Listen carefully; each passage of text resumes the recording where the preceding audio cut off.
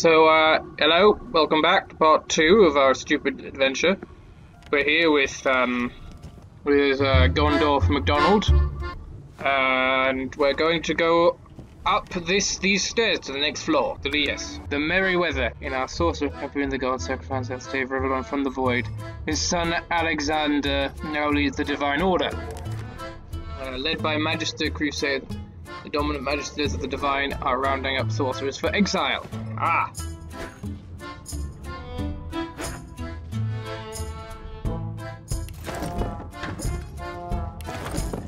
Empty. You gotta keep going and keep looking.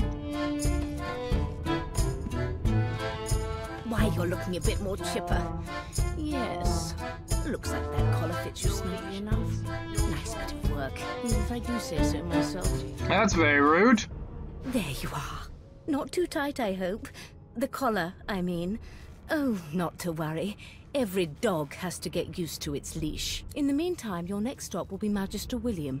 All passengers have to be registered in the ship's manifest, and he's the chap in charge of the logs. You'll find him on the other side of this deck, in the officers' quarters. Well, that's not gonna be good for me. This is wouldn't care before this place. Are you seriously?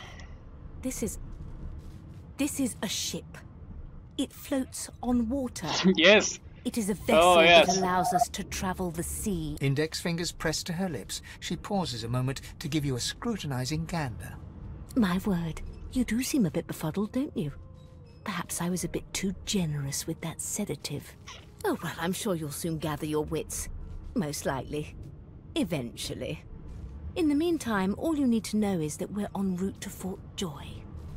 Oh, that sounds lovely. I'm sure it will be a lovely journey to Fort Joy. A new life awaits, and if you're a particularly good boy, perhaps a cure as well. An end to sauce. There was a bit of an accident in the cargo hold. A person's dead. Is he? Oh well. Some problems simply sort themselves, don't they? The Magister's dead as well. She frowns and peers at you closely, resting the back of one hand on your forehead and taking your pulse with the other. Delusions such as these are rare, but not unheard of. I recommend a cup of mulled wine and another night's sleep. Just take it easy. Why have you also, what is this thing around my neck? Why, for my peace of mind, of course. Why don't you try casting one of those sauce spells of yours? See what happens. I'm not playing your games. I don't even know what you're talking about. Oh, do go on. I won't hold it against you. I'm not gonna do anything, you idiot. My, aren't we a meek little lamb? Perhaps I needn't have collared you at all, though it does look darling on you. So let's just leave it on, shall we? Oh, you're a jerk. jerk. To answer your question, what this collar does is this. You're a right pillar, can't you? It makes you unable to cast sauce. I very much dislike this lady. Read. The Sauce King insists that there are no magics too foul. There we go. More gold I have. Off to the herd, little sheep. Away you go. Good God! Behind the Magister, a bloodied mass lies in a heap. Gore and limbs lie at odd angles. You can't make out a face amid the mess. There's been a murder. A sorcerer was killed by one of your own. Lucky you were busy getting your collar fitted at the time, or you'd be a suspect like the rest of them. Nothing here that I want, except for the orange, maybe. Yeah, I'll buy an orange. It's a small ship. His name was Finn. Oddball. Looked to me like he saw something he wished he hadn't before he came here. We'll find out who did it, one way or another. Oh, that sounds ominous. Ugly sight, isn't it? Yes. Burns me up this happened under our protection. We're extremely lucky no Voidwalker followed the source that did this. We are prisoners. Finn didn't see it like that. He was desperate for us to help him. Two things scared the living daylights out of him. His own shadow and his own source. That's actually kind of sad. I can actually understand that, because with the way Voidwoken actually come for source, it's really, I can understand that. We'll find out who did this. Speaking of... She looks up at you with a mirthless smile. I was on duty in your room when the murder happened. You were asleep the whole time. Didn't even stir. You're one of the only indisputably innocent people on the ship. Unless you can commit murder in your sleep, of course. No, not yet. There's no weapons on this flippin' ship. Well, actually, that makes more sense than it should. I thought as much. Listen, I could use someone to keep their ears open among the passengers. Sometimes they clam up in front of a uniform. Bring me a good lead, and I'll throw in a shiny gold coin for you. How about that? I'm not a snitch. Think about it. It's one of you who got killed, not one of us. We want to find who did it and bring them to justice. That makes sense. Who's your real enemy here? You let me know if you hear anything. Whoever did this is dangerous. That's a fair point. I'm not suited for this. It's sea cow, not sea sheep. Yeah, that's interesting. Haven't got any shoes, have you? People these days. Oh, sorry. Oh, people! Maybe I can sell things to them. Old cap. This is 1. 2 physical. This is better. This is actually better than a cap. Ah, there you are. Husband, would you please tell this very charming gaggle of not-at-all rat-like babes that I am by no account this loathsome woman, nor do I sing, in fact. I'm deathly allergical.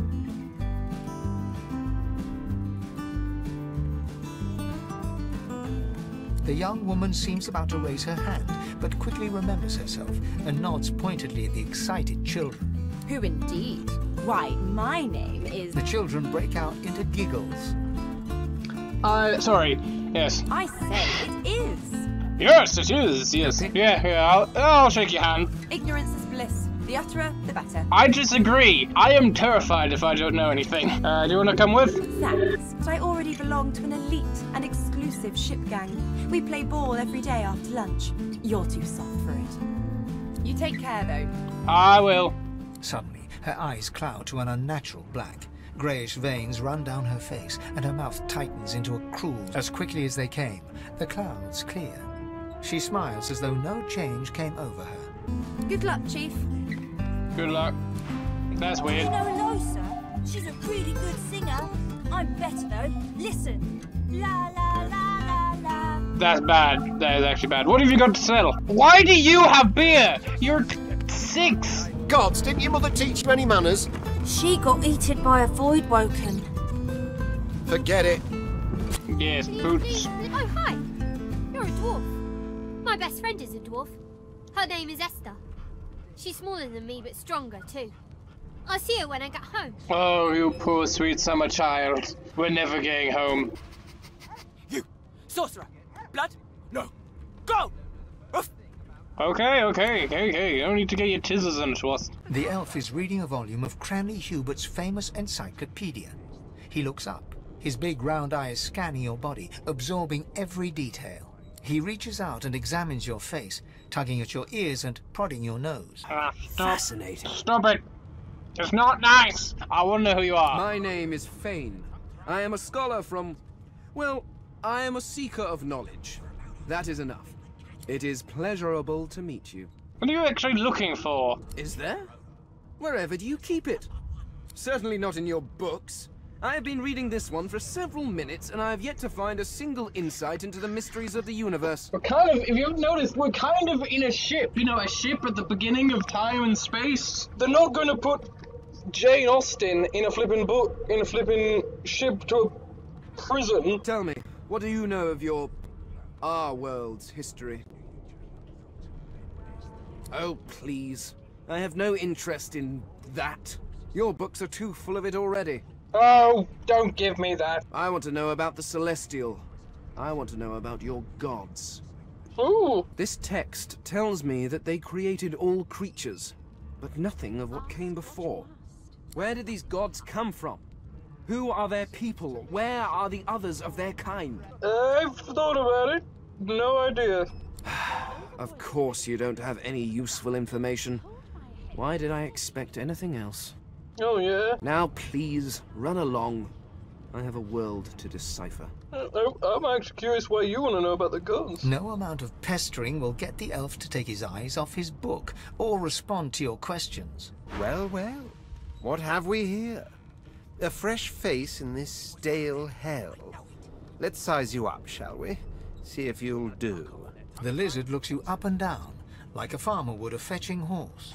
All of a sudden, he grips you firmly by the chin, with the intent of inspecting your teeth. I'm inspecting your teeth, in case that wasn't spectacularly obvious. I'm kind of an idiot. After all, one can't expect to find prime merchandise on a squalid little ship like this. But merchandise, I'm a dude. I have, what the flip? Now then, to business. You will answer me 3 questions. The first one is this. Can you cook? I can cook, yeah. Ah, music to my beleaguered stomach. On to the second question. Can you knit, weave? In short, tailor? I just buy whatever I can find. Yes, I can tell from your vagabond chic, a bag is as good as a shirt kind of style. I shouldn't be getting my hopes up. On then to my final query. Have you the ability to administer the upkeep of one's personal appearance? The delicate art of cosmetics is what I'm after. I mean, I wash, I bathe. A guy who lives in a cave most of my life. I'm quite good with take some personal pride. The very basics. My beard, obviously. I suppose that's a start. Beards. So, 3 questions asked, 3 questions answered. Let's evaluate, shall we? As per your own testimony, you can cook and groom, but you have the fashion sense of a monkey in a clown suit. Still, beggars can't be choosers. So without further ado, I offer you my sincerest congratulations. As of now, you are my slave. What? My slave, of course. Oh, but I see. Yes, I suppose it must take some time for the full extent of this honor to sink in. Anyway, you may leave me for a moment. We'll go over your duties once we reach Fort Joy. Now, shoo! You've already got your chef! Why do you only have a herring? A broad dwarf sits totally upright on the bench, eyes closed, palms face up on his knees. His beard is a cascade of meticulous plaits, each one braided through with golden medallions. He raises an eyebrow as you approach, but doesn't open his eyes. Listen up, boy. You hear that? What do you mean? Ship, of course. Alright. A wave of sound washes over you. The unintelligible chatter of your shipmates, the groaning of wood from floor to ceiling, the boom, crash and crackle of waves around you, complaints from the sea itself. And? Sick as a leper's cat. It does seem sick. Say she's being cared for by a bunch of beardless babes who never loved anyone but their own mums. But there's more. Listen close.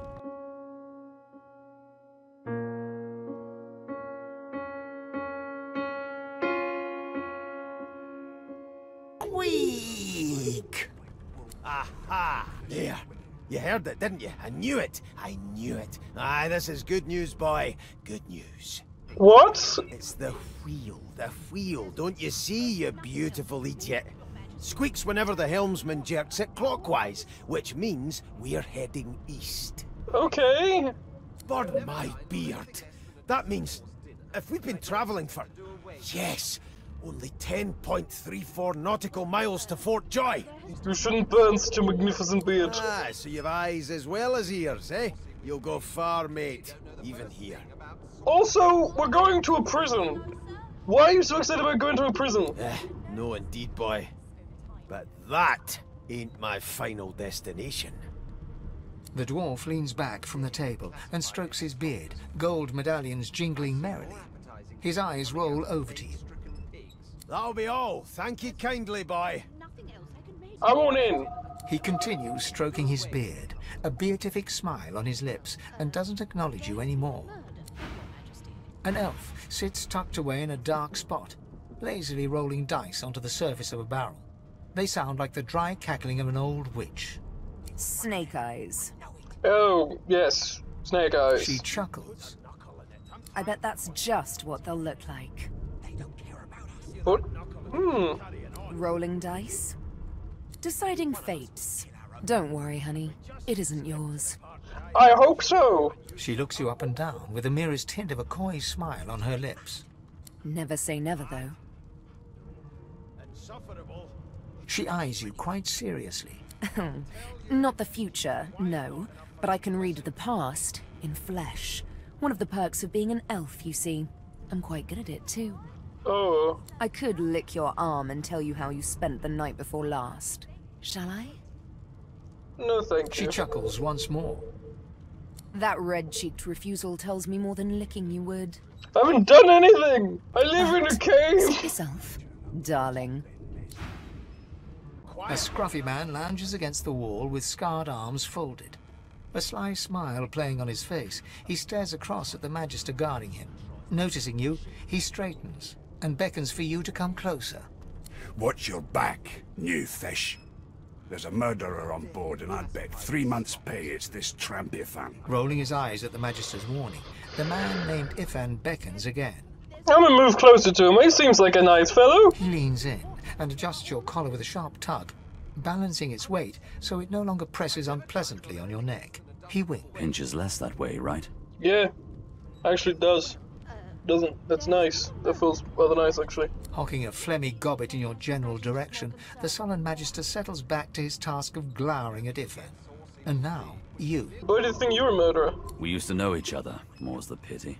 I was his commander many, many, many moons ago. Isn't that right, Vic? Standing far back from Ifan, the tight-faced Magister draws one finger across his throat in an elaborate fashion, but says nothing. Ifan grins, flashing pointed white teeth. Pointed? What have you been doing Same as to he him? was at 14 years old. Only difference is somebody gave him a bigger sword, and now he's Johnny Big Pants. No. Yeah, that makes sense. Makes sense. The dead man, Finn, is it? I'd no business with him. And I wouldn't put a man down without good reason. That's fair. He glances over at Magister Victor, who's staring back at him with pointed intensity. Damn shame sheer annoyance isn't reason enough. Do you know anything about Lovejoy? Because I don't know much about it. I just know we're heading to a prison. The Joy, I've heard a lot. Nothing good. No surprise there, since Bishop Alexander runs the show.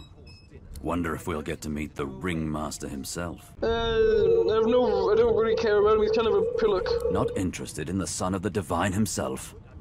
I don't blame you one bit. But Vic here will blow a blood vessel if he hears you talking like that. What are you conspiring about over there? You, dwarf, what's your name? Oh, don't mind him. Vic's just got a bee in his bonnet. And that bee is me. You're not a bee, you're a human. Name? Gil. Magister Victor looks at you suspiciously, then scrawls something illegible down in a tiny notebook. He scowls at you as he stows the notebook back in his voluminous robes. Away with you, at once. Ifan performs an elaborate pantomime of keeping quiet, one finger in front of his lips as he leans back against the wall. Yeah, we're running dangerously low on supplies, you know. Here to register, sir. Good, good. Magister Williams is just about done with the last passenger. You faring okay so far? I've been through worse. Trust me, with Bishop Alexander in charge, things will get a lot better from here on out. He's God-woken, you know. You head on in now. Williams will get you sorted fast. Standing at the center of the room, you spot a sorcerer haughtily eyeing a pair of nervous... So you admit it then? You murdered that poor fella? Yes, I did. But of course, that was only the beginning. Oh no. She turns her head and looks you straight in the eye. There are others whose lives must end. Oh. Good God, the woman's mad. You there, sorcerer, go and fetch Magister Siwan. We need to do more than collar this maniac. We need to shackle him, hands and feet. It means your journey draws to a close. Do stick around for its finale, though, because... She reaches for her collar and simply removes it. I'm just about to create a scene. Subdue her, men, quickly! If she casts source, the Voidwoken will come. They'll end us all. She smiles with wicked satisfaction. We're dead. We're so dead. Precise. Run! Run, run, run! Oh no, she's first in line. Ah!